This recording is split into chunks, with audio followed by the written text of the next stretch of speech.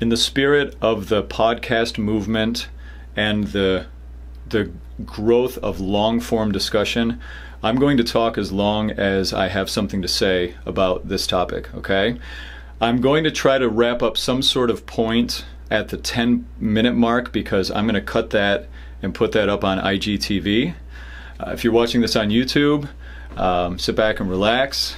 I'm gonna get into it. I'm gonna talk about my impressions of Jordan B. Peterson. I'm gonna talk about how I consider him a useful note in the sea of incredible teachers that we can find out there that are more and more accessible to us because of this day and age of YouTube and the connectedness of the internet.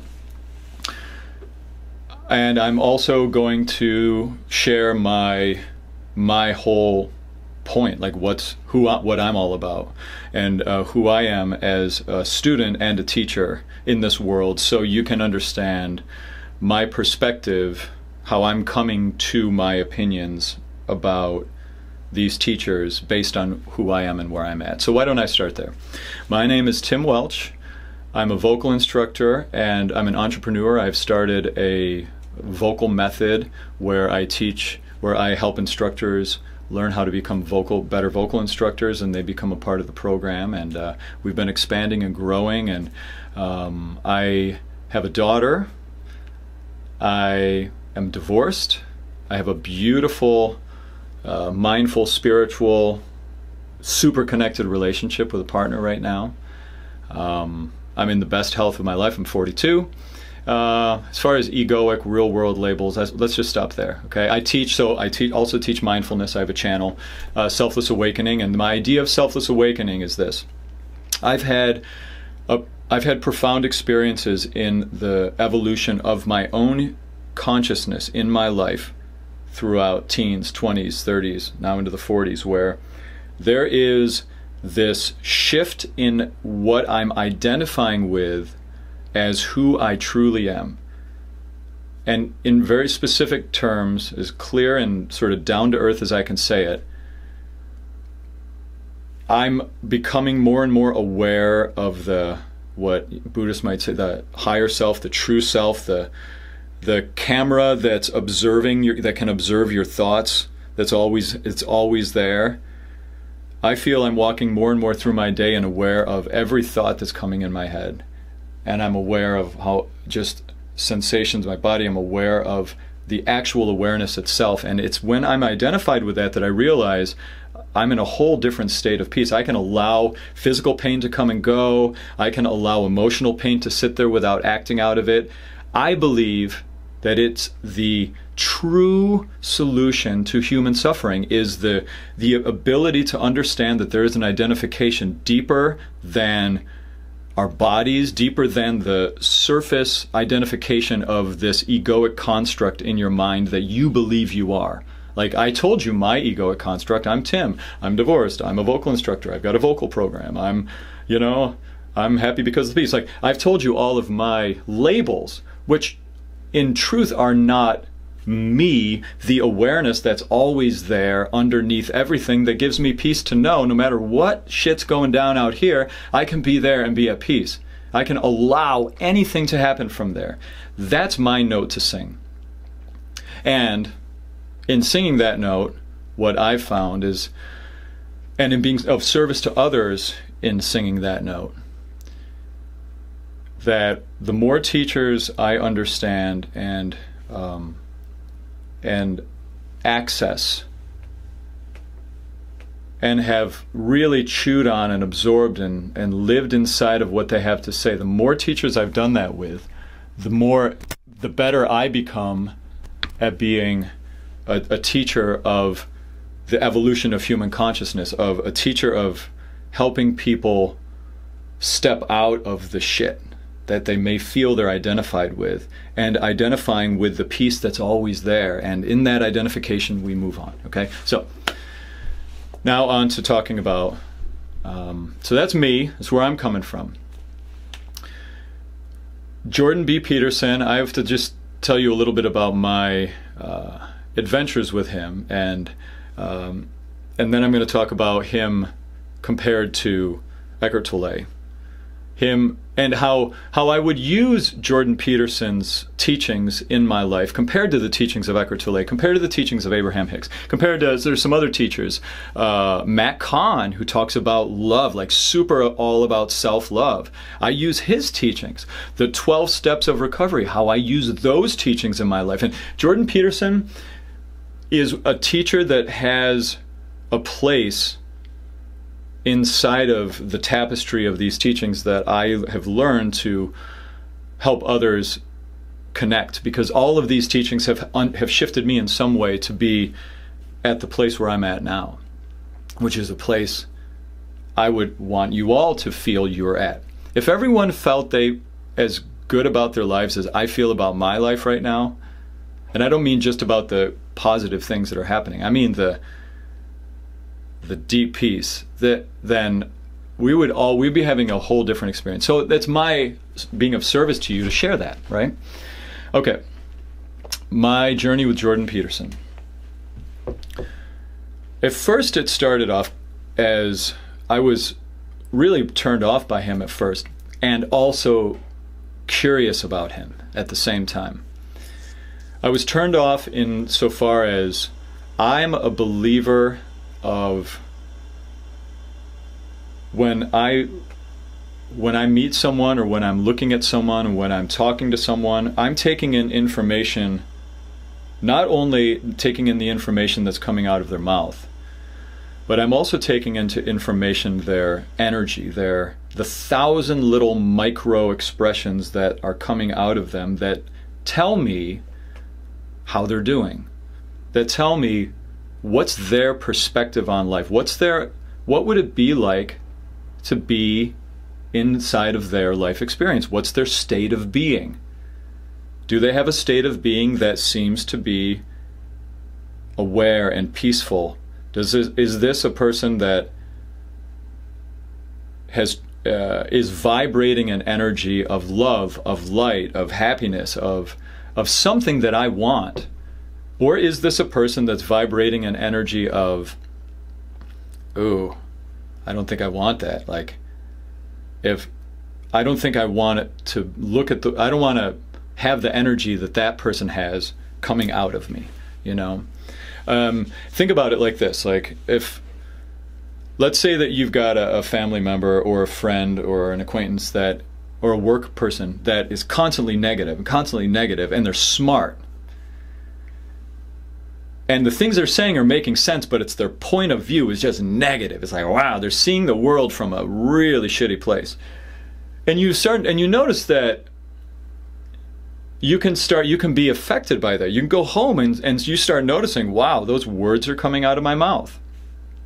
I can't believe I'm saying the things just like that person did. And now it's like, whoa, you notice it. So I'm very careful with the teachers that I allow in, based on their vibration, based on their energy, based on what they, you know, how they read, how they feel. Like if I were to mute them talking, what information is coming to me from them? And I believe as much in that as in what's coming out of people's mouth. And so for me, when I first started hearing Jordan Peterson talk, that was something that was off-putting to me. He was, no, that's not good. That's not good. You know, this is like, and I watched him and I was like, man, and it almost makes my heart race watching him talk to people, you know. And of course that's supported by that on YouTube. Everybody, it's like everyone wants to watch the car, like wants to watch the car crash. It's like they want to watch him dismantle these interviews. Like it's enticing to some part of our brain that, like the Colosseum and the gladiators, like I want to see him mentally destroy somebody. And so there's a part of me that was pulled into that, just curious. And then there's also a part of me that was like, oh man, I don't want what he has. If his energy's like that, I don't want that. And then, you know, in my meditating and in my life, my awareness, I notice that I am present to things that come up. And, this is where the IGTV video ends. Go to the YouTube channel and watch it there. All right, so we're at 10 minutes. I'm going to keep going, because I still haven't even gotten into it yet. So I was having this inner conflict about him being him having an energy that I don't really want, but saying things that I think are brilliant. And then also on top of that, his level of genius. Like I've never seen a mind that has consumed so many books that can access them laterally, vertically, in every direction, and pull things and put them together and shift them and this and that and that, and then repackage it to you so quickly that it's almost hard for me to keep up. Like I was like, okay, oh, I get you. Okay, like, okay, good. Over there, what do you mean? What do you mean by a tyrannical? Like, okay, I think I get you. Like, his brain is fascinating, and so on one level, it's just the fascination of his level of genius that pulls me in. And so, and I had this, and I'd been watching. I watched him on Joe Rogan first, and I was really, I found what he was saying very interesting. And vibrational, like truthful from the energetic perspective that he's coming from. How do I, okay, should I break that down? Let me break down what I mean by that, because I think if you are a Jordan Peterson person and you've gotten this far in the video, you'll be like, okay, here he goes, he lost me. Like if I'm in a super happy state of being, you know, like let's say I've been running and I get back and I'm elated and I'm feeling good, and the thoughts that come in my head, the perspective I have from feeling fucking great all the time is a different perspective than when I've been sitting in the muck and I've been looking at the darkness and I've been feeling bad. Like the perspective that the vibration, the how we're feeling, what thoughts we've allowed to persist in our mind affect our perspective. And when I heard that when he has in his home Nazi memorabilia, not because he's a neo-Nazi, but because he and this, I believe this is what he said in the interview, is because he wants to remind himself of the potential horrors of humankind, which was ultimately his primary axiom, if that's the right word, that he focused on with his pursuit of trying to find a clear thing that he could say was universal between all religions that they all agreed on. Like he could say, well, this one says this one says that, but one thing they all agree on is that it's horrible. How did he say it in the 12 steps? 12 rules for life. He said, and you can, I'll get the words not right exactly, but he was saying that the only thing he could find across, you know, all of these different teachings was that everyone agrees that it's horribly wrong to torture and be cruel just for the sake of being cruel. And that was the one thing that everybody was like, yeah, we agree on that, you know. And so he said, okay, fine, I'll start there. Like, I want to fix that. And that's kind of where he's come at the world in his... Everything that's come out is this idea of him making sure we don't go back again to so we're turning away from the horribleness that's possible in being a human being. And so that, for me, as someone who's, you know, I quit watching The Walking Dead because I realized it was making me feel gross. I don't watch horrible movies now. Like, I used to love horror movies and things, but I don't. Like, I'm really careful about what I allow in without denying the truth. Like, see, there's an interesting thing. You can just say, oh, I'm not going to look, I'm not going to look, I'm not going to look. I don't believe in that. I believe in allowing things to surface, whatever they surface, whether we perceive them to be good or bad, and we just allow ourselves to experience and learn from it and move on. That's how I live my life. But I'm very careful not to dwell in the darkness. That's the thing. I'm very careful not to dwell there, because Because this is one of the biggest things I believe. I believe what we focus on, we get more of. If you focus on darkness, you're going to manifest darkness, you're going to have darkness, you're going to live darkness. If you focus on love and light and peace and higher vibration and how do I find happiness and more of this and baselining higher levels of joy in your life, you're going to have more of that. Your focus is a huge, huge, huge part of it. And when we're comparing Jordan Peterson to the mindfulness movement, that one little piece there, I don't think he would be in alignment with. I think he obviously hasn't chosen the path of, oh, I wonder if I keep focusing on this stuff all the time. I wonder if I keep focusing on it that I will just be manifesting more of it just by focusing on it. I don't think that thought crosses his mind.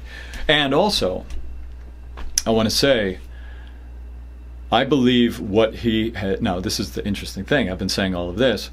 Now that I've read his book, The 12 Rules for Life, I can say he does have a note of positive influence. He does have, as a teacher in this world, he's got something to say. And I find that, like, I had to reconcile that whole aspect of, well, how can I feel that he has a teaching that's good for us, that still is also kind of, his teaching to me, relative to the other teachers that I read regularly or study regularly, his teaching has a lot of this feeling to me of someone who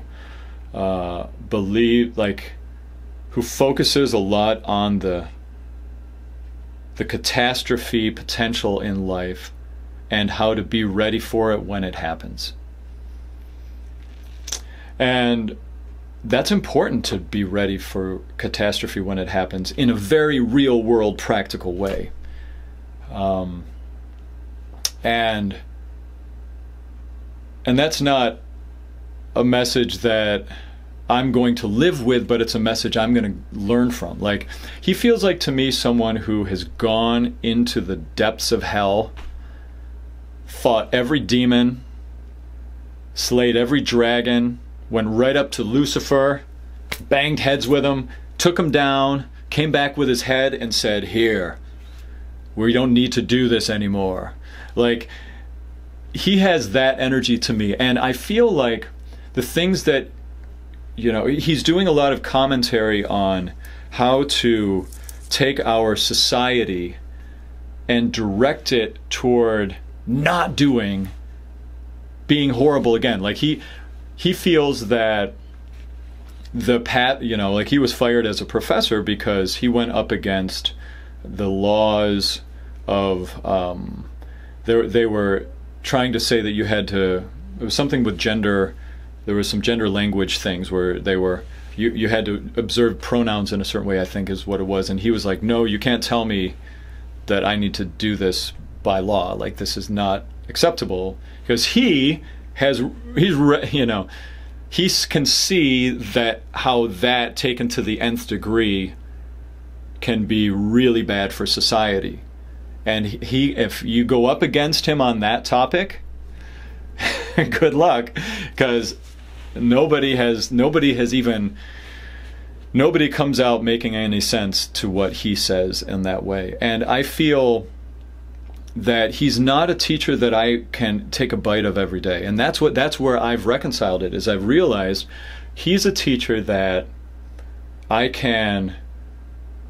taken what he's learned. I've read his book. I almost didn't read it, but my girlfriend read it and she loved it. And I thought, okay.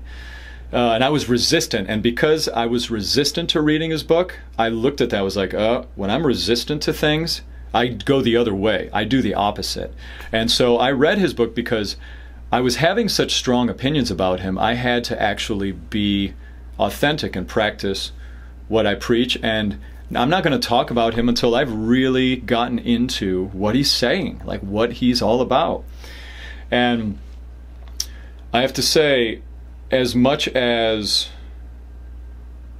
I feel, because of his vibration, because of the way he talks and the way he makes me feel when he talks, he doesn't, you know, compared to the way when Eckhart Tolle talks, sometimes I'll listen to Eckhart Tolle and I tap into that awareness. Like my body, my blood pressure goes down. I feel peace. I feel love. You know, I listen to other teachers, Abraham Hicks. I get excited about.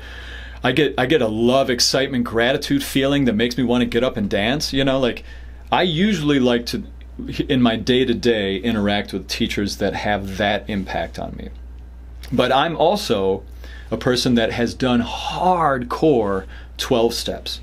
I did inventory work on things I felt guilty, ashamed of, resentments I had for like 6 months. I had like, I think 6 or 7 notebooks of just single line resentments or things that bothered me that I went through and talked through with another person, made peace with, made amends where it was healthy to make amends for. Like, I've done that too. So where Jordan Peterson falls from me into my world is that the things he has put together to help us not repeat the past. Thank you, Jordan. Like, thank God you were born, and thank God not only that you're keeping us from going down this path, that you're also providing a voice that I believe is not heard out there right now. And it's, you know, we're in a culture where there is a huge surge in the rise of the woman in our society, the rise of the, you know, the Me Too movement, the stepping out of any feelings of oppression, and as this is happening, as this rise is occurring, Jordan is providing a voice to help men figure out how to be not feel sort of diminished in the rise of woman, and actually build, like, you know, allowing women to do what they're doing, and then men also learning how to be a new man, how to take responsibility. He's all about sit up straight, take responsibility, cut the shit, get things going, do the you know, if you're trying to do something and you can't get going doing it, aim lower, just get going, get moving, be responsible, don't be a shitty person. Like, he's got messages that, in all of this kind of sensitivity and this openness that society has, this love embrace, this, like, we need everyone to be equal, everyone to, you know, he's this voice of get your shit together, stand up, do what's right. He's got that. And I think a lot of people have misunderstood him in that they try to pin him as right-wing, or pin him as, some people say alt-right, and some people say they're trying to pin him with the Nazi stuff. But he's so not that. Like, he has Nazi memorabilia to remind himself of those horrors so we don't ever go back there. Like, that's how his mind is seeing it. He's not affiliated with this stuff. He's not affiliated with anything. He feels he'll think about everything very much the way he does. And he'll study the shit out of it, and he'll think about it, and he'll talk about it, but he's not gonna affiliate with anything. That's my opinion. He just has his perspective on what he feels is the right way forward for humanity. And I can say that the things he brought up in his book, he resonates in my world of teachers. Like, if I were to take and sort of lump them together, I would say Eckhart Tolle, I put him into the Zen Buddhist category, the stepping out, the checking out, the becoming present to myself as awareness, the just go back to the bliss of the awareness, and you live there and be peaceful. You always can go live on a rock and just meditate and bliss out if you want. It's always okay. It's you know, the end of your suffering is always right there. There are teachers like that. Then there are teachers like the Abraham Hicks, which is like, It's all about focusing on positive, focusing on what you want to do, focusing on putting rockets of desire up into your universe, and the joy is just in the creating and the co-creating with the universe, you know. And there's a whole world of teachers there. Michael Beckwith, you know, the book The Secret, and every law of attraction teacher, like there's a category there. Then I would say there's another category, which is where I would put Jordan Peterson.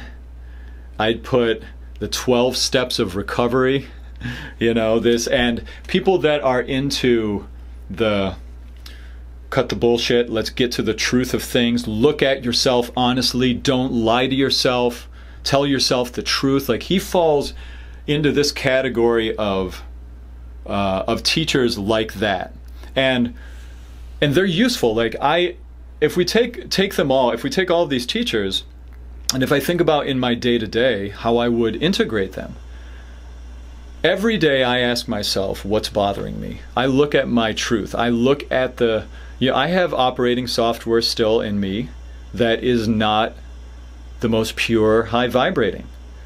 And I look at that every day. What's bothering me, Tim? Tim, what's bothering you? Oh, you're thinking about that again, huh? You want to be thinking about that? You don't have to.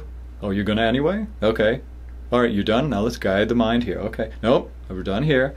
All right, what are we on? Okay, here we go. Like, I still have,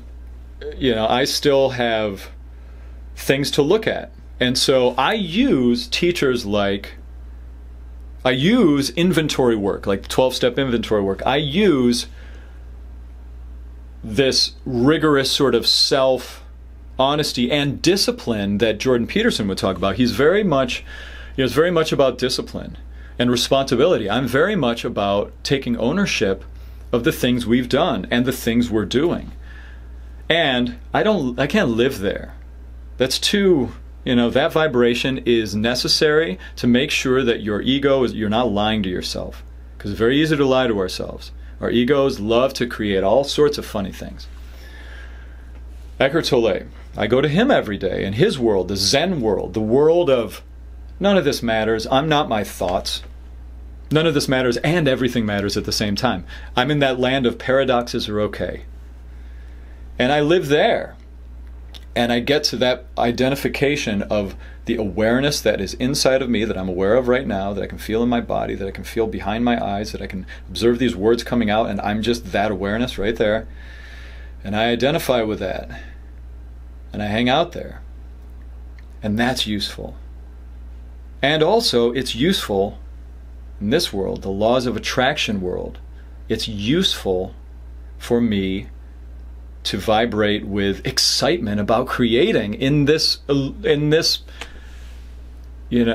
whatever it is, this human thing that's happening for the next however many years it's going to happen for me or for you.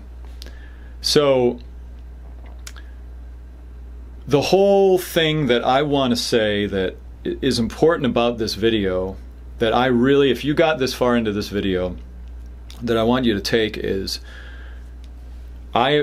Jordan Peterson, genius, powerful, read him, learn him, live his message, and integrate it with the messages of laws of attraction, of manifesting a life that you want, and integrate them with peace, with the practice of a daily practice of tapping into the inner peace that's always there no matter what's happening in your external world. Jordan Peterson's solutions are external world, real world solutions, many of them. And they're great. You want those. You don't just want to sit on the rock and zen out. I mean, maybe you do. I kind of do sometimes. But I know that that's not why I'm here. I've done that for a while, and I kept having this tapping, this intuitive tapping of, go back, Tim, go back to the world. You need to share the message, like that's what I feel. Jordan Peterson is like, when shit's going down, this is what we do. And you need that. That's he does that really well. And you need someone who's looking at where the collective ego, the collective identification is heading and can say, nope, we need to turn the ship that way. This is dangerous rocks ahead.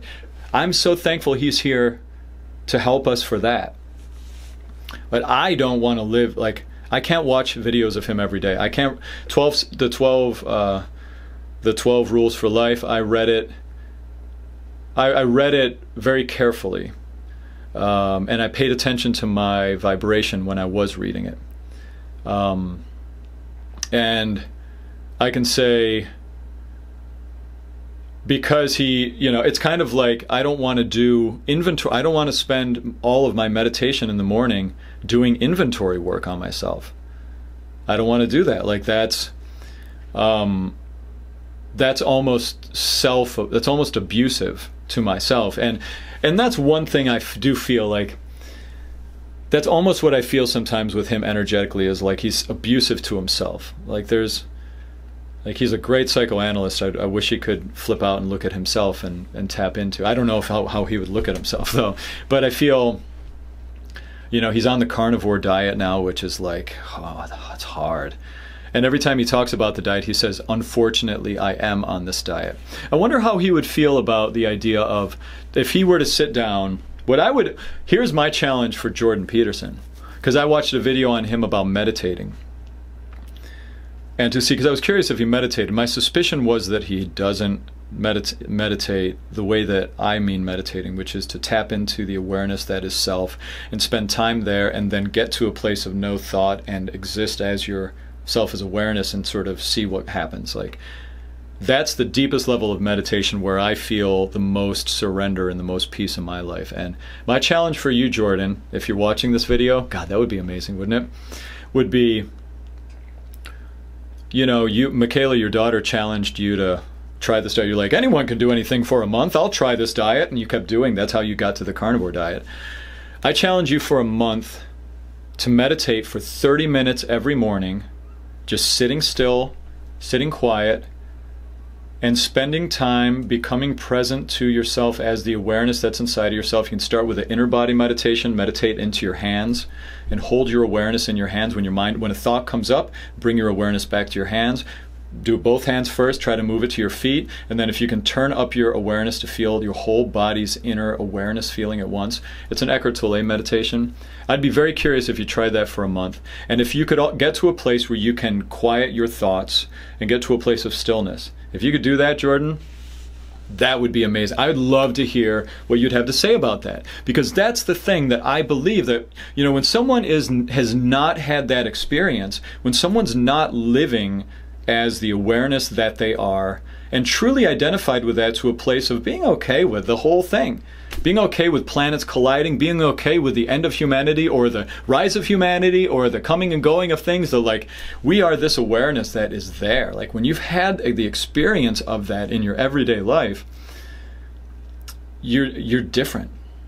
You have a different vibration. You have a different energy about you. And my challenge, Jordan, I do have a challenge for you. And maybe you've done this and you're like, it didn't work for me. I don't know. But I'd love to hear your report on that. That's my challenge. And what else do I have to say? I think I might be out of stuff.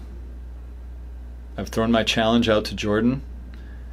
I've thrown my respect out to him, that he has changed my life. I talk all the time now about, he said, chaos versus order, and how it's important to have a balance of that in your life. That's very powerful.